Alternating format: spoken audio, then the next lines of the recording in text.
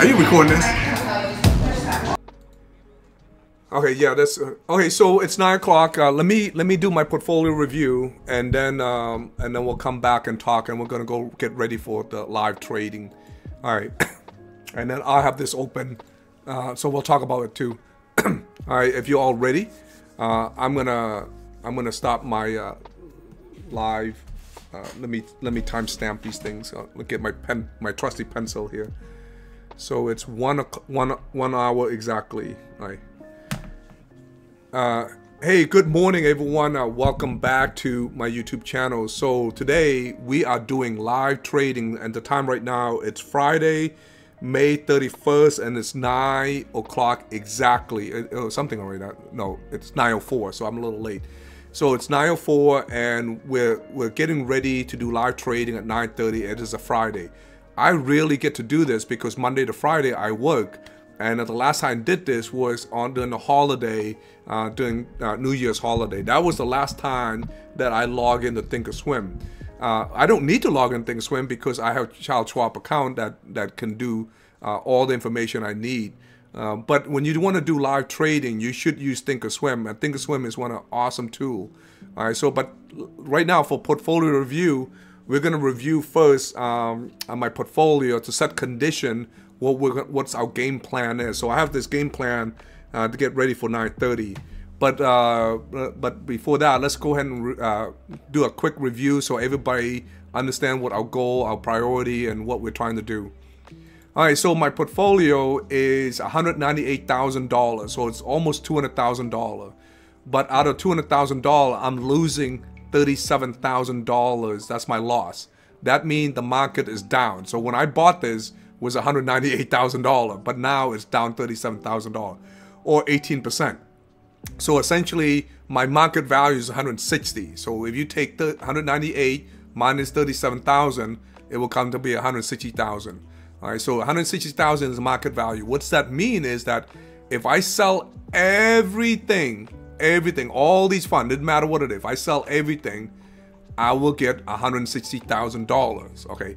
Out of the $160,000, it's going to divide in two ways. So $75,000 is going to go to Charles Schwab because that's the margin, and then the rest of it will be mine, which is $85,000. So in this case, it's not good to liquidate my portfolio because I will take a $37,000 loss. But here's the good news: this portfolio is an income ETF. That means I'm generating income every month. How much I generate? Let's go ahead and click on this. We'll talk about from an income perspective real quick.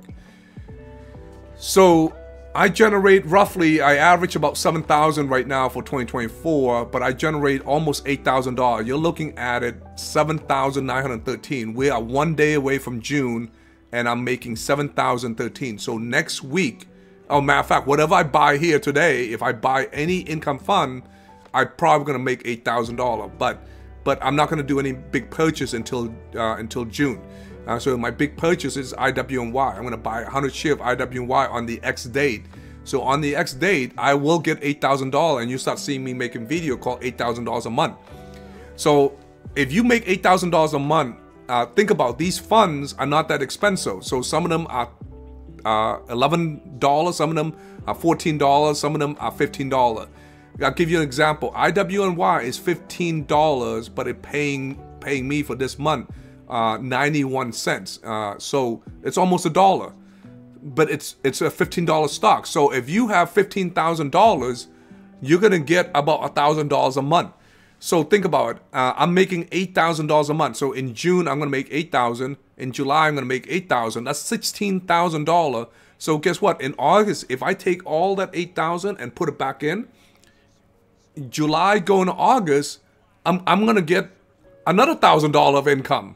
So I'm looking at $9,000 in August. But remember, now it's $9,000. August is $9,000. I don't need a lot of money to make $1,000. So August, September, that's $18,000. But if I want to stretch it to, let's say I want to get a $20 stocks, then I need to get the third month. So that's October. So I'm looking at somewhere around October. I'm gonna get $9,000 going to $10,000. So it's it's a pretty it moved really, really fast. And this is why I love these income funds, because by the end of the year, I don't know if it's November or December, but definitely somewhere around that time frame, I'm gonna make $10,000 a month. So when you start 2025, you're gonna see a $120,000 account with $10,000 a month of monthly income. And remember, I told you these things only $15,000 to $20,000, right?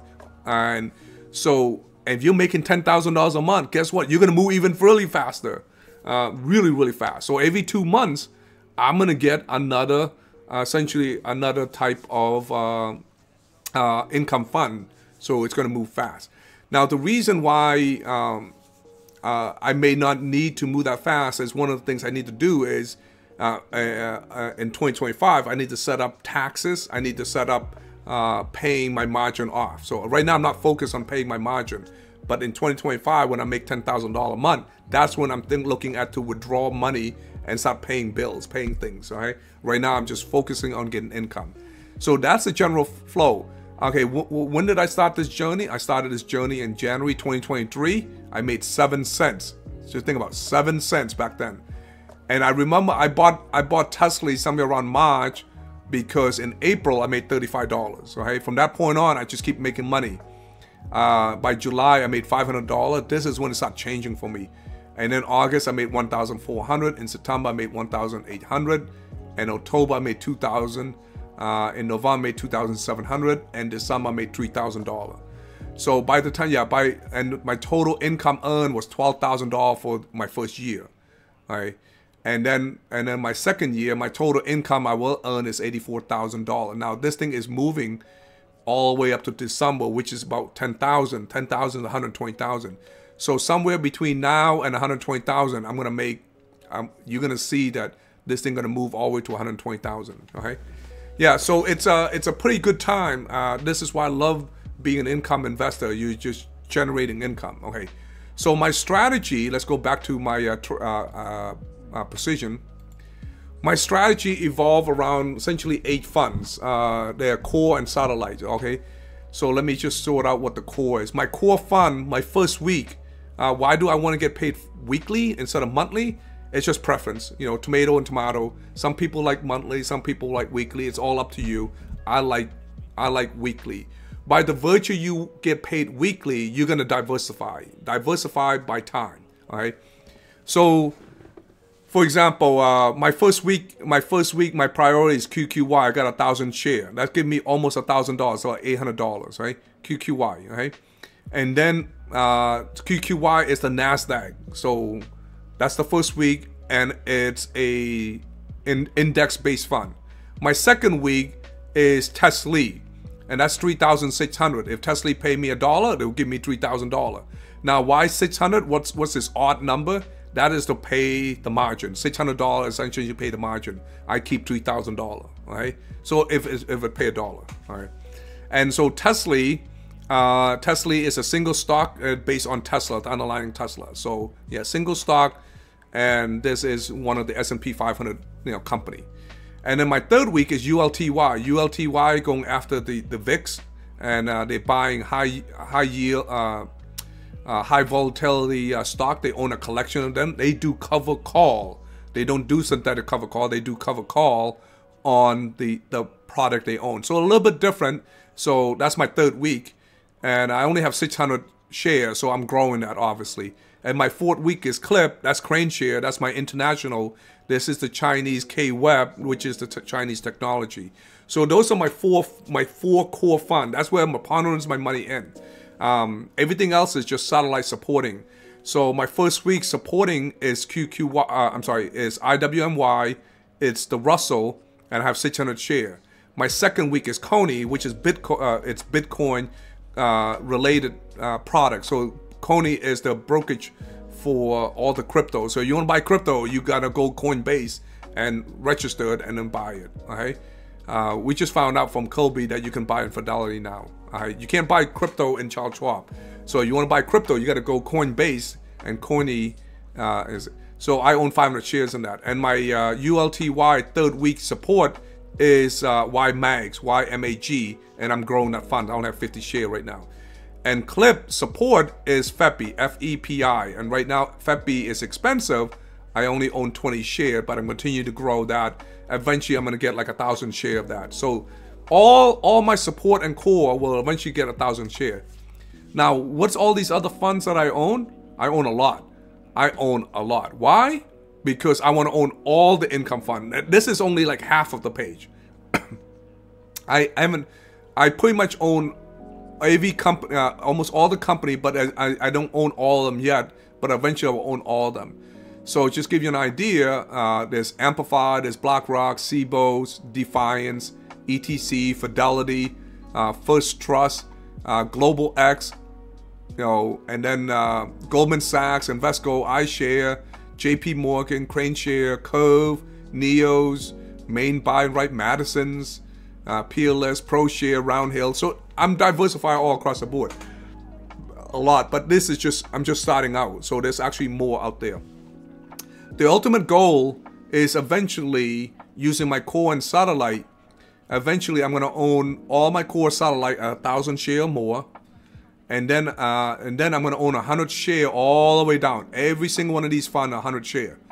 All right, some of them pay pretty good dividends. Some of them pay very yucky. Like some of these guys, like SHRH, they probably pay me. Let me see. I'll tell you how much dividend they pay. The dividends they pay 40 cents, and then MDST pay 22 cents, and Put W pay 33 cents. So some of them pay pretty good, and some of them are pretty yucky. And some of them pay quarterly. So like cover CVRD pay quarterly. So I will be diversified across all those platforms. And so eventually I'm trying to get 100 shares. And then after 100 shares, you get 200 shares, and just keep going on and on and on. And yeah, so 100 shares. And by the time I'm done, I'm going to have 1,000 shares across the board. Every single one of these funds, 1,000 shares. And I think I have over, I don't know how many I have. I haven't counted in a while. I probably have 60 something ETF at 1,000 shares. Just think about that. I mean, that's like, that's like $60,000 a month almost, roughly ballpark, And yeah, so I'm excited about this. So this is my portfolio. I'm just doing a quick portfolio review. So kind of set us condition for our framework for today. Okay. So our goal today for Friday is that I want to learn, I want to set up buy and purchase. One, we're tracking the okay, let's start with the beginning. We're going to watch the bell open at 0930. The market moved differently on live trades, versus these index. You can see the chart, the diagram. You can see the buy and sell and stuff like that. Okay, so that's one, is to see the live trade. Number two is that we're gonna buy something so we can do day trade cover call. So right now I'm not in position to buy any of these guys, but I will buy them if there's some opportunity. Let me give you a perspective. So I'm sorting by price change. Right now we're still pre-market. So for example, if Bally drops some more, it's down 134. If Bally drops some more, maybe I buy Bally. Clip. It's dropped 13.97, but I'm not buying any more Clip. So Microsoft dropped to 27.18. Guess what? There's some opportunity to buy some MSFY right here, at least one share.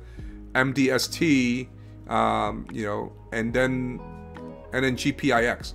So what I'm gonna do is, since we're at pre-trade right now, let's go ahead and set up some trade on the website, and then we're gonna set up some trade on the on Thinkorswim, which is totally different. All right, so I'm gonna set up trade for MSFY. I'm gonna buy one share. Why? Because my average is 28. The current price is 27. It's coming down, so I'm just gonna buy one share, and that will bring it. So I'm gonna click on buy share here. All right, so this is buy share, and this is how you buy pre-market. The market at 7 o'clock, you can buy it. At 9:30 is when the market opens. So anything before 9:30. 7 to 9:30 is considered pre-market. Well, and anything before 9:30 is pre-market. But 7 o'clock to 9:30 is when you can buy. Now, anything after 4, is it 4 o'clock? I forgot. I just blank out. Anything after 4 o'clock is post-market. And all the way until 8 o'clock. 8 o'clock is when it's done. So the trading stopped. Now why that matter? So that matter for income investor in terms of declaration and X date. So if you want to buy something before the declaration so you can get the dividends, let's say for example MSTY is going to pay you $5 of dividends, which is capable to do that. Well, guess what? You want to get into the declaration. Well, you have until 7:59 p.m. to get your money into to own Misty, because the next morning when you wake up, that's going to be the X date, and you're not going to be registered as the owner, and therefore you're not going to get the dividends from it. Okay, so you have to own it. Oh my God! Somebody said Misty is going ballistic in pre-market. Oh man. All right, let me click on Microsoft. Okay, so let's start with basic trade here. So for those who's brand new and never done trading before, open a Charles Schwab account. And after you open a Charles Schwab, open an account is really easy. You don't need money. Like in some bank, my bank actually give you money to open a Charles Schwab account. So they give you $200 credit. So you don't need. All right, once you open it, this thing's gonna be blank. This screen's gonna be blank because you have no stocks. So the first thing you want to do is go into this button right here on the menu called Trade. And then it doesn't look like this. The reason why I don't show it this way, this does not show my account number. If you do any other way, it's going to show my account number. All right. So now you come on this button. I just want to buy one share of Microsoft, Neo's Microsoft, and the price is $27.18 right now. That's the current price. But if you want, you can go look at Thinkorswim, and let's take a look at their current price. All right, let's give me a second. Let me switch to Thinkorswim real quick, and I'm going to switch screen. All right, so here's our Thinkorswim, and let me type in MSFY, and you can see it. So there's two ways to buy. You can buy it that way, and let me click on MSY, and here's MSY. All right. MSSY is not a good example because they don't have volume to move. So essentially it's a flat line. When a stock has volume, let's say for example Coney have volume, they will trade up and down in a pre-market. So Microsoft, Neo's Microsoft does not have enough volume. So there's a bad example. All right. So let's go back to our website, our account. So this is our brokerage. So that's why you don't see me buying on Thinkorswim, because they don't have enough volume for it to buy. Okay. So you want to do is you want to click on buy. It's buy, sell, and you can buy, sell short or whatever. You can do all kinds of stuff, but it's just buy or sell. That's it. You want to buy the stock because you want to own the stock. So I just want to own one share, and the type is limit. When you put limit, that means you set the price. If you put market, well, guess what? The market price. Well, you don't want the market price. Look at the market price. It's $41.21. Somebody's out there is asking to pay $41.21 on this thing. This is ridiculous. And but the current price is $27.18. So you don't want to pay $41. So you don't want the market. So you definitely want limit. You should always do limit. One thing I learned about trading so far for beginner is you should always do limit. Somehow my screen is not broadcasting. Anybody see that am I stuck somewhere? I'm gonna refresh. Sorry guys, I'm gonna refresh. Okay, I thought it was just frozen, but it's not. All right.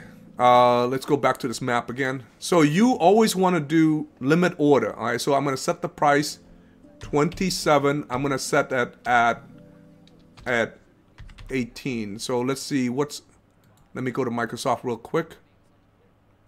MSY. Where the heck is MSY? All right. Let me sort it by alphabet. All right, MSY. Okay, so current price is $27.18. My price is $28. So I'm gonna set at 27. A lot of time I nickel and dime these things. You know, like it's fun. It's just your choice. But if you really want it, just put 27.19 and you'll get it, you know. So I'm gonna go ahead and do 27.19 just for the purpose of video. And because you're buying pre-market, the market's not open yet, you have to do this in order to make it work. You have to buy GTC, mean good till cancel, good to cancel, good till cancel, extended hour. If you don't check extended hour, it will not work. Now you can check extended hour morning, extended hour afternoon, but you have to tell the computer GTC extended hour. If you don't do this, you cannot buy in pre-market. It will not work. I hit on review and then make sure everything is good. After that, I'm going to go ahead and place order. Kabam, I got an order in. And now when you go to Thinkorswim, you should be able to see it, okay? So we're going to go to Thinkorswim, we're going to see it. We're going to do this a couple more.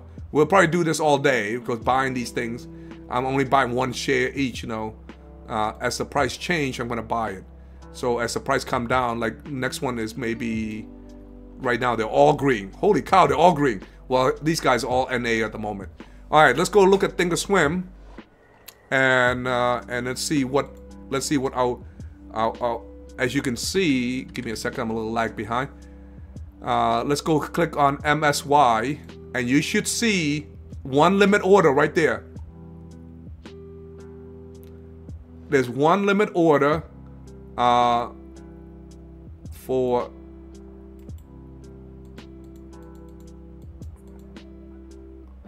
why I'm clicking on it, but I can't get the data to open. So as you can see, I have one limit order that's already set, GTC extended, and currently waiting to buy. Okay, so that's one. We'll do a couple more down the road on the differences. I'm going to go back and forth between these screens as the market open. So the market will open here in about 5 minutes, ladies and gentlemen.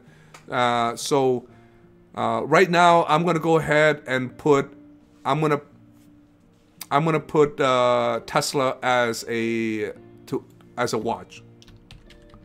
Let's see if Tesla go up and down. Could not add. Okay, why cannot add? This is because it's because it's a stock. Okay, so let me go to stock.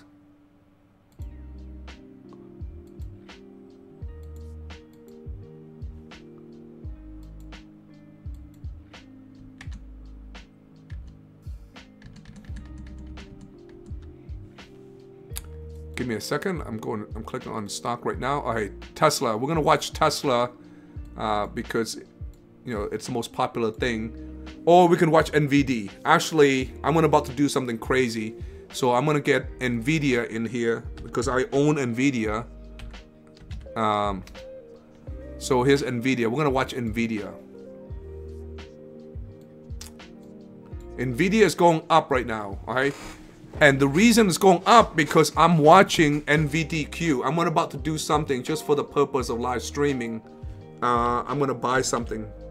NVDQ. This is the rec share 2-time leverage. Right now, current price is $2.65. You see right here, and it's sitting right here. So let me. When the market open in a few minutes, if this thing. I'm looking for the price to come down. Okay, let me show you the screen. This is one of the things I've been playing with.